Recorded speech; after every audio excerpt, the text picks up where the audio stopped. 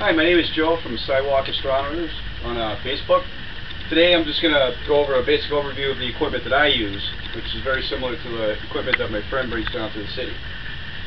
This is a 6-inch Dobsonian telescope, which I purchased from Orion.com. It's a very simple telescope. It's very easy to use. It's a Dobsonian, which refers to the base, but the telescope itself is a reflector telescope. How the base works is you just have your simple swing,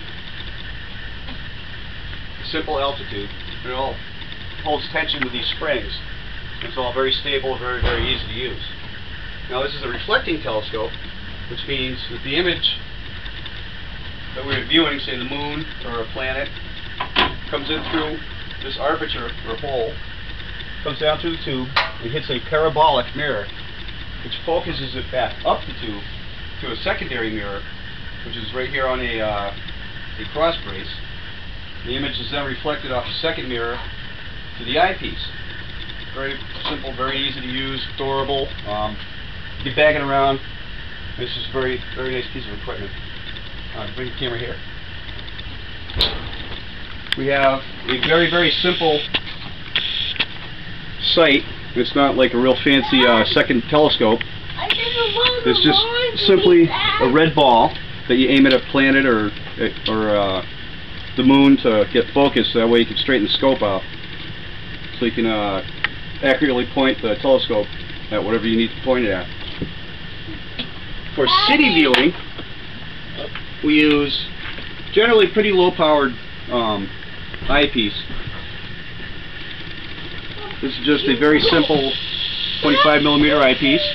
I also have a Barlow lens, which doubles that magnification to 12.5. It's very simple to use, and also because of the lights of the city, we use a variety of filters. This would be a natural filter, which we'd use viewing the moon, and I like the blue filter for further off objects like Jupiter and Saturn, because it knocks out all the blue light that metal halide lights tend to have. It just makes all the images much clearer.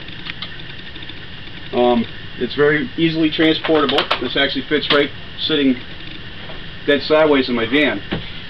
It fits entirely inside the van. It doesn't shake around. It doesn't take up a whole lot of room. Dad. It's a very nice Daddy. piece of equipment. What did you do? With this scope, the other night we were looking at the Great Nebula in Orion, and I just pointed it right at it. Lo and behold, there it was. What Sidewalk Astronomers is all about is we like to take our telescopes to public places. It could be a library, it could be a university. What we like to do is we like to bring them to rock and roll shows. So we'll go see the bands that we would like to see, and then we'll take the telescopes out. Can I look through this at that? No, that would hurt your eyes. A laser me? It would laser you, yes. I could see. But we bring them to rock and roll shows. This idea is wholly owned by my friend Thomas. I met him through another friend of mine on Facebook, and he had this crazy idea. We're going to go see a band called Adam Strange, some friends of mine, and I invited him to come along, and he said, well, how about if I bring a telescope? And I thought that was just a fascinating idea. So I blame this entire thing on him. But the whole point is, find yourself a public place where there's going to be a lot of traffic. Light doesn't really matter if you're just doing planetary viewing. Jupiter, Saturn, the moon. Don't throw that ball at me again. Stop. Cut. Stop. Cut.